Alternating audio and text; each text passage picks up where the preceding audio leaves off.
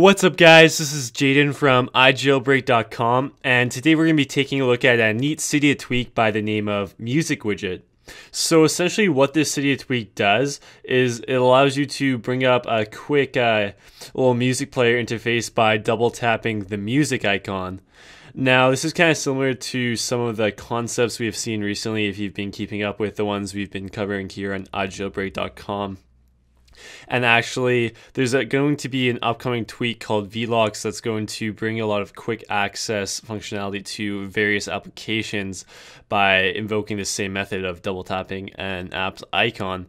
And the developer of MusicWidget actually notes this in his description and stated that he was going to make this tweak a lot more powerful, but because he saw a preview of the Vlocks tweak that's still in development, he stopped what he was doing and let that developer carry on with his work and just released the tweak as it is now, where it's only going to apply to the music app.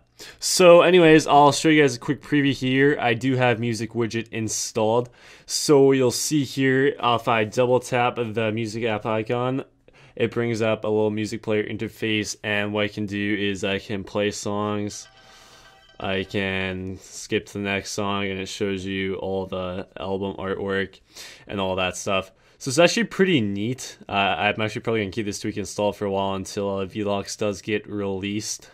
And because it is a free tweak, there's no reason why you guys shouldn't check it out. So again guys, this has been the MusicWidget Cydia tweak. It's available in the BigBoss repository for free. This has been Jaden with iJailbreak.com, and for more Cydia tweak reviews and tech news, make sure you check the site.